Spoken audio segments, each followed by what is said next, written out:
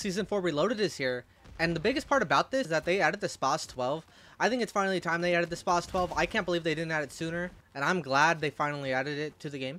It's not called the SPAS 12 because Call of Duty doesn't want to pay for the names anymore, even though they make $1 billion, but okay. It's called the Reclaimer 18. What's unique about this gun is that it can go from semi-automatic to full auto just by a flip of the switch. And I don't think any other shotguns can change like that.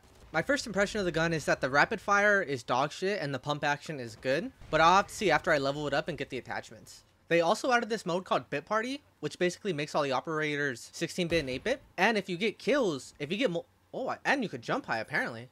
But if you get multiple kills in one life, your head will get bigger and bigger after each kill. I wish I could see how big my head was.